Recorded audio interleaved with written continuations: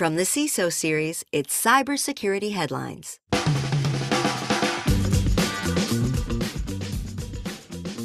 TikTok wants your face and your voice prints. Ransomware backup providers are paying ransom to ransomware attackers. Now, these are some of the stories that my colleagues and I have been bringing to you on this week's Cybersecurity Headlines, and now we're going to get a chance for some insight, some opinion, and some expertise on these stories and more from our guest, who this week is Robert Wood, who is CISO at the Centers for Medicare and Medicaid Services.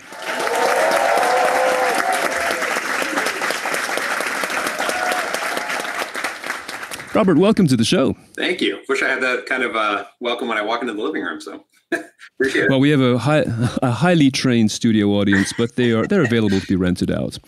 So welcome to the show. Our sponsor for this week is Trend Micro. I'll be speaking about them shortly as well. And for people who are join us on Crowdcast, because there you can actually share some of your comments, and if we have the time, we will indeed address those as well. So we have 20 minutes to come through some of the stories that we've been covering on the daily podcast, Cybersecurity Headlines. The first one that I want to bring up here is Exagrid. Now, Exagrid is a company that provides backup technology in preparation for these kinds of things, and they themselves were hit with ransomware. They paid this back on May 13th. The problem with this was, as they were negotiating and dealing with this, they actually lost the decryption key and had to ask for it back. And I'm not intending by any means to make fun of them for doing that, of course. But this was, once again, a high-stress situation where a lot of data, personal data of clients, commercial contracts, NDA forms, financial data, was all left out there. So they were negotiating this down, and they had some problems getting back up. So I would like to ask you, Robert, can we discuss this panic factor? As we're talking about the physical preparation for breaches and vulnerabilities, we've got this human element of dealing with a crisis from a panic side point, the emotional side point. Is this something that you have encountered or prepared for in your own particular area of expertise? Yeah, I think it's pretty prevalent in when you're trying to respond to a high profile, high stress incident. And, there's this inherent, it's like an unspoken metric that speed of recovery is super, super important. And it sort of, it stands to reason that if you're moving really, really fast and you're scrambling to try to do something, that you might make mistakes. And if you make a mistake in such a situation, it could be, the impact of that mistake might be much larger than if you're just doing, your day-to-day job. And, I love this, this saying that's used a lot in the military, that slow is smooth and smooth is fast. And, if you're going sort of slowly and methodically and intentionally, but making sure that everything is right, and if the process is smoothly carried out, that ultimately it's going to be done more quickly, as opposed to scrambling to get it done really fast, potentially making mistakes, and then having to double back and clean up those mistakes. So, I think it's like, this is a thing. And that's an excellent expression. I think it's a kind of a leadership point that people should really pay close attention to, because I think also there's a notion of drilling and preparing for these using muscle memory. And that's what struck me about this story. I mean, these people are working really hard, and mistakes can get made. And of course, that's what reverberates around. And we're thinking about the protection of the brand as well. So yeah, I feel for them, but it's a really good lesson, I believe, people to take advantage of just what other people have experienced to justify perhaps the cost and the time involved in preparing and planning for these kinds of things. So moving on to another story we have here, which is about TikTok, and they are quietly updating their privacy policy to collect users' biometric data. This is data such as face prints and voice prints from the content that users post on the platform. They're couching this in being for other things like demographic classification and ad customization and so on. But basically, unless your country or state has pre-existing laws preventing against this, your agreement to the terms of service puts you in line to have this collected. So this, to me, sounds like a hacker's delight. What's your take on, we're using this for free, as usual, so what's your take on giving away your face and your voice? I mean, isn't this always the case with the we're giving away all of this data for our benefit, so to speak, for ad personalization and make our lives easier, et cetera, et cetera.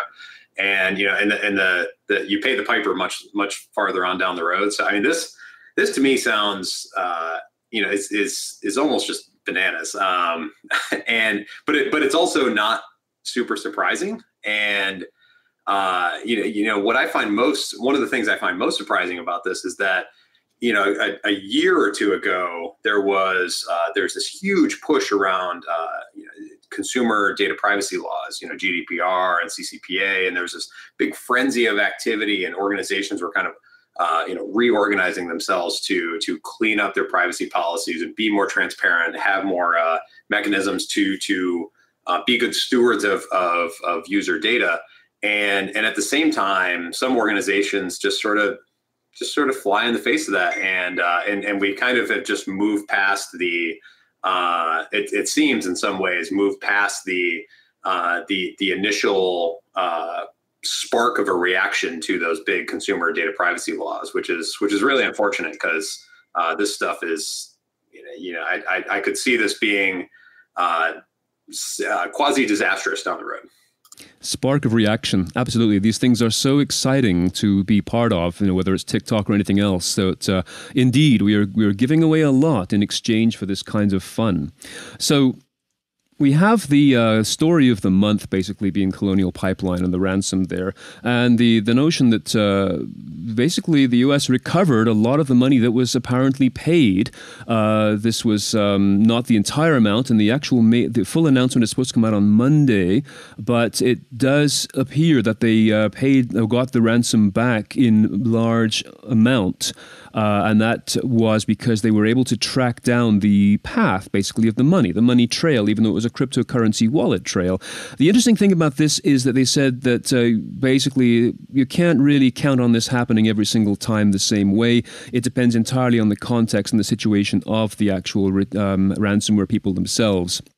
But it does still appear to be an interesting development. How do you think this might force ransomware pirates to step up their extortion game even further, knowing that maybe governments, not just the US government, but governments maybe have a stronger track on what they're doing? I think the most interesting thing to me about this is that it changes the calculus, like the economic calculus for a criminal organization who orients towards using ransomware as their method to extract financial gain of some sort. So I think it was almost largely considered a given that you were going to get some kind of traction, or you had extremely high confidence that you were going to extract a ransom, especially if you went after a high profile target. But now, knowing that, you may not get paid up in the first place, and even if you do get paid, you could, that could end up, getting recovered. And if it gets recovered, you're also very likely, you're very close to law enforcement at that point. And, as somebody who's operating on the wrong side of the law is probably not a very comfortable situation. So I think security being this big game of economics, this to me is really exciting and really interesting, and bravo to the Department of Justice on this one. It certainly should give them a little bit pause for thought that maybe they're not quite as invincible as they seem when it comes to hiding everything inside crypto. That there are some smart people on the good guys' side too. So it definitely is intriguing. But I think also I'm always looking at the constant tradition of innovation that they have to see what comes next. But while we're speaking about economics, I want to just talk about the sort of the story of the last couple of days, which was the outage at Fastly. Fastly is a content delivery network, of course, but some of the names that went down, even temporarily, Stack Overflow, Twitch, Reddit, CNN, Amazon, Shopify, the BBC even, they went down for a while. Their browsers, or your browser, could not pull the page together. It wasn't such a long outage, but my question to you is that Fastly has described this as a global CDN disruption. Okay, fair enough. But what does this say about the bottlenecks on the system? I mean, the internet was supposed to be a centerless web, and we're now seeing, of course, these providers, they do great service, there's no question about it, but it does appear that this, once again, may be an Achilles heel that could be exploited. So what does this say to you about the potential for bottlenecks, not just only at Fastly, of course, but just as part of being on the internet? So in a couple of weeks ago, there's this executive order that came out in orienting around cybersecurity, and a big part of that had to do with supply chain risk management. And this to me speaks directly to a supply chain issue. So when we, for example, look at a particular provider, you're not just looking at the provider, you're looking at what's behind the provider. So, for example, when Amazon Web Services or Azure, one of the big infrastructure as a service providers have an issue, they have a regional issue or something, there's this huge cascading effect, and nobody really thinks about it because the uptime is so good. But when it's bad, or when they have a blip, it's really disruptive. And you can stop work for an entire day, and if you have mission critical systems that are reliant and don't have a failover, that it's this whole thing. So to me, it's it encourages us to think beyond the initial provider.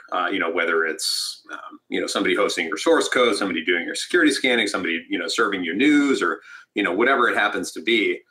To look beyond them and figure out where there's, bottlenecks or choke points in terms of, shared dependencies. So, are they all sort of bundled on, an organization like Fastly, again, great organization, or Amazon Web Services, great organization, but, nobody is impervious to error or just, crazy issues happening. It's not, anybody's necessarily fault that things happen.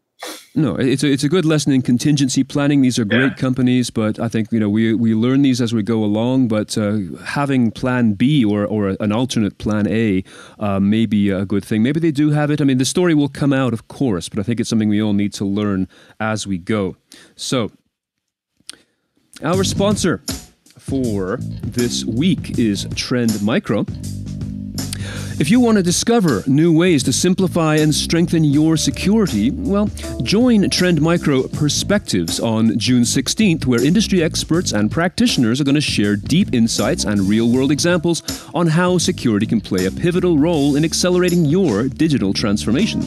There'll be speakers from Gartner, Forrester, ESG, AWS, and Microsoft, and you can join by simply visiting trendmicro.com/perspectives to register. I highly recommend it.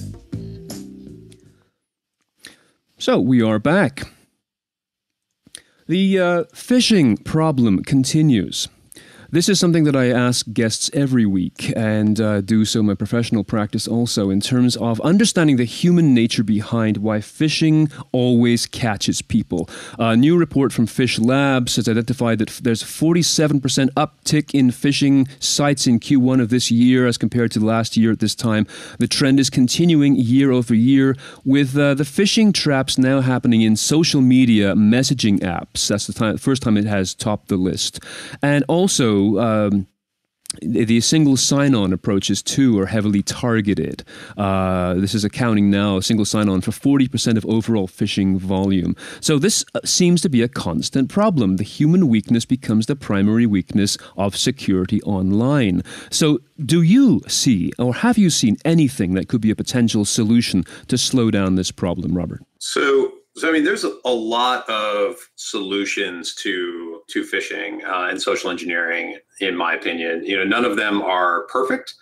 I think a big part of this, I don't love the phrasing of human weakness or humans being at fault in a lot of cases, because I think humans, we sort of adapt to these sort of systems and processes and technologies that we're used to using. It's like I have lots of conversations with people at my place of work about this, where people might be getting hundreds, 200, 1,000 emails a day, and and the advice of make sure you're reviewing every single email and look at all the links and make sure that it's coming from the right place. And, even if you were to add 30 extra seconds of critical thinking to every email, they'd be spending a week just looking at their email and never do anything else. And so, I think there's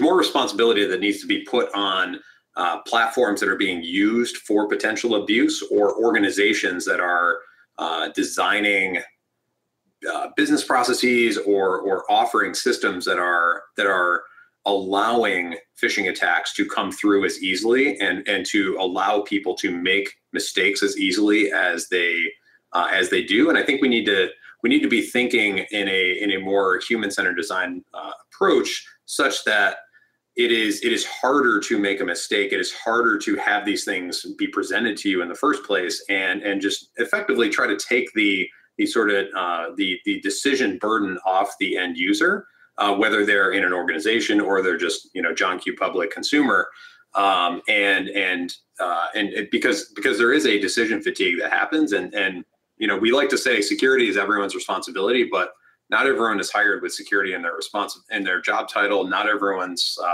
performance on security. Security isn't really everyone's job, even though we all do have a part to play. And so we, as security professionals across the industry, need to be making things easier for both users in our organization and users in the broader sense, if you're working in some kind of consumer oriented business model. I wonder if this is a job for AI in terms of assessing the actual construction of the text and the verbiage to make things easier. Let's hold that thought, because the last story is related to that as well. But before we get there, just related, I think, and also in terms of working in an emergency, there was a survey that came out from a mobile safety organization, Rave Mobile Survey, talking about how many workers still don't know emergency procedures. This is a workplace safety and preparedness survey, which again can focus on all kinds of things, not just simply cyber, of course, but the fact is that only 28% of traveling and remote workers are involved with safety drills. So once again, this need perhaps for proactive safety drills, cyber attacks, yes, but also things like active shooter, workplace violence. There just seems to be that a lot of people aren't yet being sufficiently tested, prepared for this in the age groups that would deal, let's say, with, again, messaging technologies or something that appeals directly to them. So we touched on this before, but do you think that we're now, as we're looking into the new normal, people working in the hybrid situation at home but also in the office, we should really place heavier emphasis on physical muscle memory training for emergencies? I think there is definitely an element of that. I totally agree. I think we also need to, almost similar to the previous story, we need to be making things easier for end users. So, for example, I just wrapped up finishing this book, which I'll plug here. It's the Ministry of Common Sense, and there was a great example that I'm just going to totally plagiarize and give credit to in it that referred to fire exit signs. So typically they're placed, above doors in these big bright letters,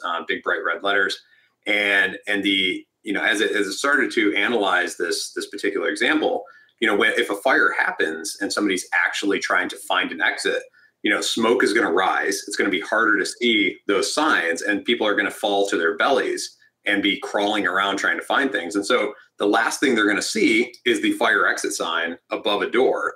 And so I was analyzing this as a sort of typical procedure that's just been sort of assumed as common sense. And so we do fire drills and we look for the exit signs and all of that.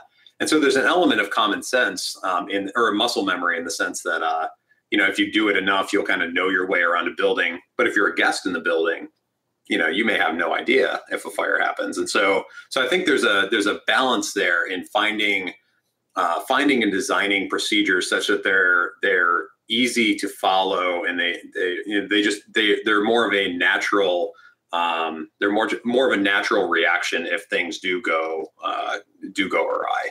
Which, of course, that's not easy to do, but it's one of the things. It's not. And it's one of the things that I teach people a lot. I mean, when we go back to traveling in hotels once again, the two things I teach people about staying in a hotel is, number one, to count the number of doorway entrances between your room and the stairwell. You know, how many actual physical doorway entrances. And secondly, book hotels where they have those exit signs on the floor. A lot of them in Europe do for that very reason. If you're crawling in a smoke-filled hallway, the sign should be down there on the ground with you. Now, we are very quickly running out of time. I'm having such fun with you here, and it's such great commentary. I just want to get a real fast comment on our last story, which is about, this is coming up in tomorrow's newscast, Google fixing 6th Chrome 0-day exploited in the wild this year, which makes me nostalgic for concepts like Patch Tuesday. It seems that there are more and more fixes that have to be done out of band by Google and Microsoft and others more regularly. So do you think this, again, is another trend that we're going to be much more focused on patches on a daily or hourly basis going forward? I think so. I think patching cycles and the historical sort of like monthly cadence where, you know, you receive a patch, test a patch, deploy a patch, monitor, and then rinse and repeat. I think a lot of security, security process is going to have to become much more fluid. Mm-hmm. Because things are changing so rapidly, especially with, you know, browser patches or other software patches. These things are they just happen asynchronously. They're not waiting for, you know, some big drop on a Patch Tuesday or on a specific date or time of month. It's just, you know, when they need to happen, they happen, and you just have to be ready to respond. So organizations have to kind of, you know, they've got to adapt and be more flexible. This risk window is getting smaller and smaller. Well, Robert, this has been amazing, fantastic. I'm just curious to know, was there any particular one of our stories here today that was a favorite for you, either as an eye roller or a thumbs up? What stood out for you tonight? I think I would give 2 thumbs up to the ransomware recovery for Colonial. I think that's a really fascinating development in the whole spectrum of ransomware resiliency and recovery efforts for organizations. And, you know, I just want to say, 2 thumbs up and applause to my peers over in the DOJ, and stay safe out there. Yeah, I think they're calling you. So fantastic. I will ask my guests what they would like to have as their sort of call to action. But I would like to basically introduce it myself. You have the coolest LinkedIn ID I have ever seen. So, I mean, we have Holy Cyber Batman at LinkedIn is where you can reach Robert. I think that is absolutely amazing. So thank you so much for joining me today. This has been so enlightening, and I really appreciate your wisdom and your insight. So thanks for being with us on the show today. You are very welcome. This was fun. Well, we are coming to the end once again of another great show. At least I think it was. I just love learning things from our experts, especially when Batman is actually hanging around in the background. To learn more, join us tomorrow. Our video chat tomorrow is Hacking Acceptable Risk, an hour of critical thinking on when we should stop trying to reduce risk, which is a very appropriate and timely commentary based on what we've just been learning. And remember also, you can reach us. You can listen to us every weekday. Our 6-minute podcast, Cybersecurity Headlines, will give you the information that you need to know to get into your day and know what's important and what's going on out there. So I will be back next week. I thank you very much for joining us. Stay safe. Take care. See you soon. Cybersecurity Headlines are available every weekday. Head to CISOseries.com for the full stories behind the headlines.